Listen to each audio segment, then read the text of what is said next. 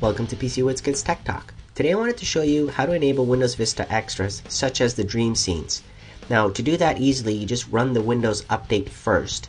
So in Windows Vista Ultimate, for example, I have here running the checking updates, and then after it does that, it's going to give me the option to view the specific details of all of the updates right here on the right hand side. And I click on that View Available Extras and then go to the section that has all the extras. And here's Dream Scene, for example. I didn't install a couple things here, so you just check them off.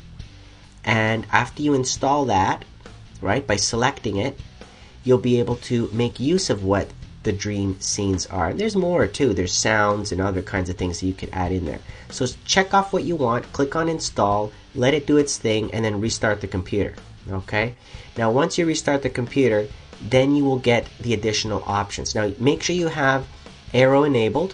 There is a patch for Vista Premium and Vista Business Editions. If you have those, you can go and do a search on Google for non-ultimatedreamscene.zip, or go to that URL that I have there and download the little zip file and follow the instructions on extracting that package. But once you have it installed, you will see that you can enable moving backgrounds basically. So this wallpaper that I have here has a moving shine to it, and you can personalize and change that desktop background to another dream scene, for example. So instead of a still wallpaper, which I had earlier, so in my previous Windows Vista videos you might have seen that I had this dark background. That's just a plain wallpaper, nothing fancy there, okay? But now you will have an option for Windows Dream Scene content, and these are basically movie files that are small in size and go in a loop. So they play over and over every 40 seconds, for example, right? And they do different things.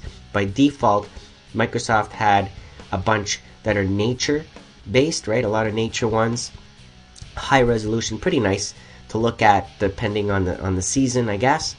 But if you're getting tired of looking at the nature ones and you want something different, well, obviously you can go and download new ones, different ones from other types of websites that have them available for free, right? So that's what I did. So what you can do here is go to a website that I found called dreamscene.org, okay? And on dreamscene.org you can download from their gallery different types of moving wallpaper, okay?